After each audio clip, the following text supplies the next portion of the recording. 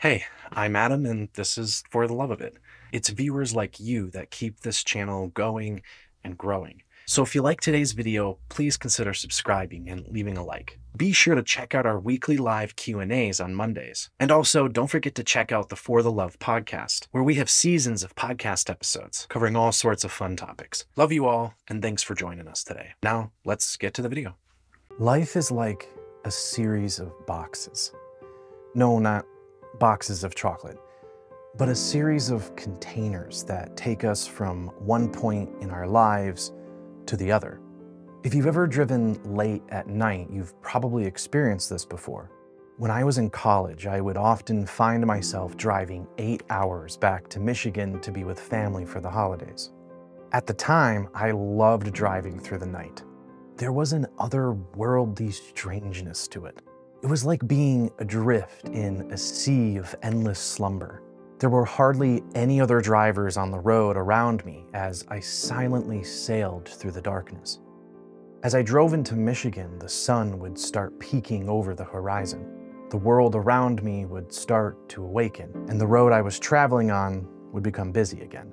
During those trips, I would feel like the captain of a starship, except my ship was the inside of a car, the box in which I traveled. In fact, most of my life is lived in boxes.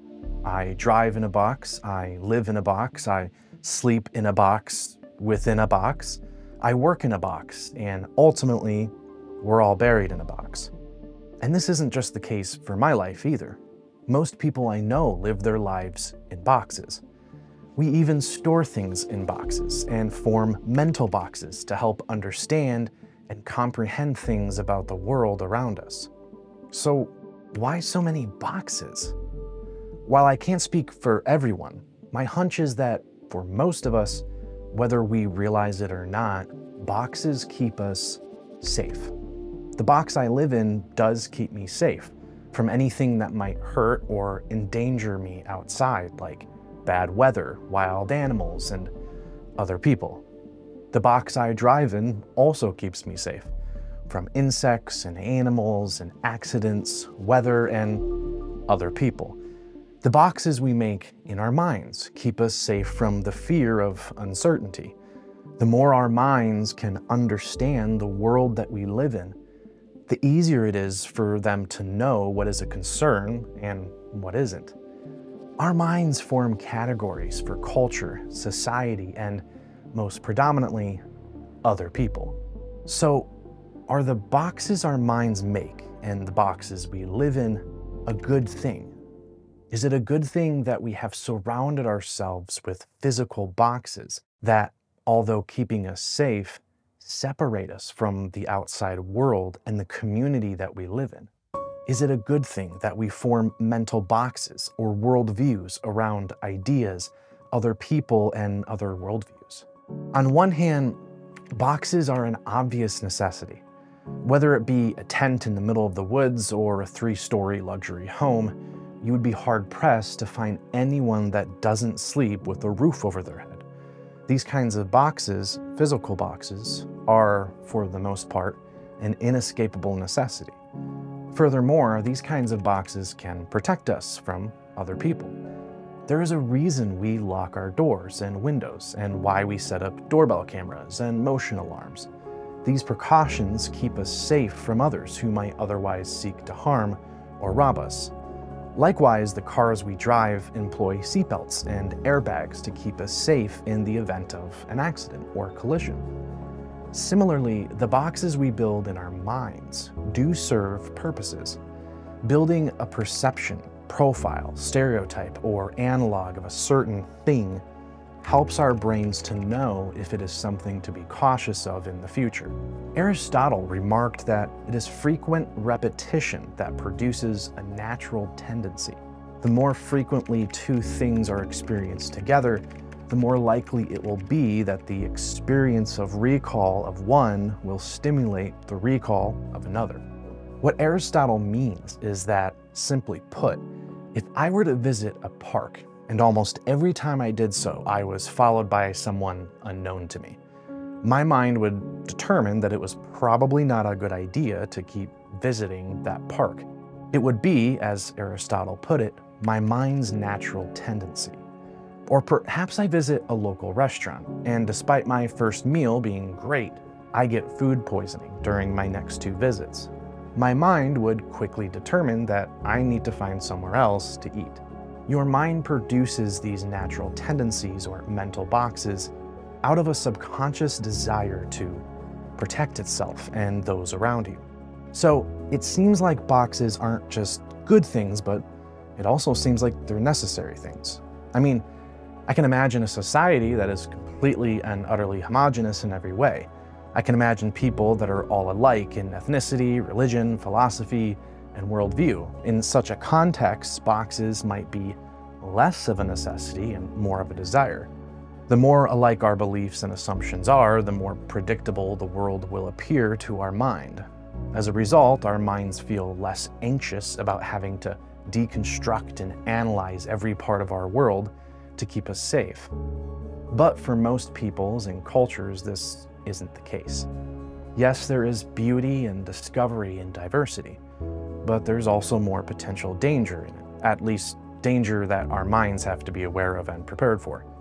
Perhaps Thomas Hobbes, a 17th century English philosopher, was right about the nature of man. He writes in his book Leviathan, "Hereby it is manifest that during the time men live without a common power to keep them all in awe, they are in that condition which is called war, and such a war as is of every man against every man."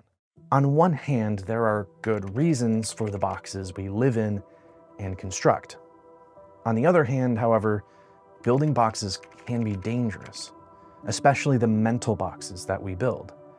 As we grow, our brains not only naturally form boxes through experience, but they also form boxes through instruction and teaching from those around you. Often those boxes can be skewed or inaccurate. As a result, we end up forming opinions about other people that either aren't true at all or aren't true about most of them. This is one reason why social media is especially dangerous. Our mind's subconscious drive to protect and preserve can easily be manipulated and construed. Having the world at our fingertips can easily give bad actors a way to do that. We can be led to believe or do the wrong things through fear and paranoia. It becomes difficult to discern what should truly be in a box and what shouldn't. Through social media, not only have our minds become inundated with things put in boxes, but they have also become overwhelmed with trying to discern fact from fiction.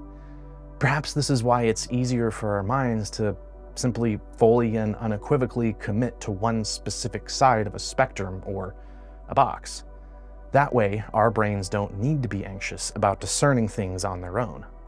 The more we build mental boxes around people and ideas that are around us, the bigger and more secure our physical boxes become, or at least that's how it feels. And it further separates us from those people and ideas that we might not be so afraid of if we only understood them. Whether we are fundamentally aware of it or not, our brains react the same to experiences it has in person as it does to experiences over a live stream or a YouTube video. So when it comes to building boxes, what does healthy society look like? How do we discern between what is important and what isn't? How do we determine where we should build those boxes and when we should build those boxes? Yes, it is important for us to have boxes. We form assumptions about the world around us so that we can safely live in and thrive in the world. Yet, it can be dangerous to form assumptions at the cost of other people, or to create boxes in your mind that seals away the truth about the world.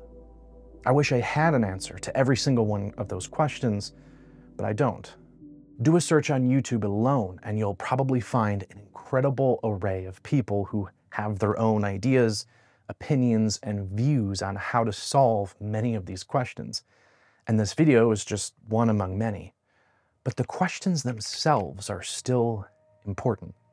Asking ourselves these kinds of questions is the starting point or first step in which someday we might discover an answer. The fact that there are probably hundreds of videos of people asking the same questions is a good thing. The first step in fixing a problem is recognizing that there is one. Plato has often been paraphrased with the quote, "A fool speaks because he has to say something, but a wise man speaks because he has something to say." Perhaps if we're slower to speak and quicker to listen, the boxes we build around us and in our lives today might be better than the ones we've built before.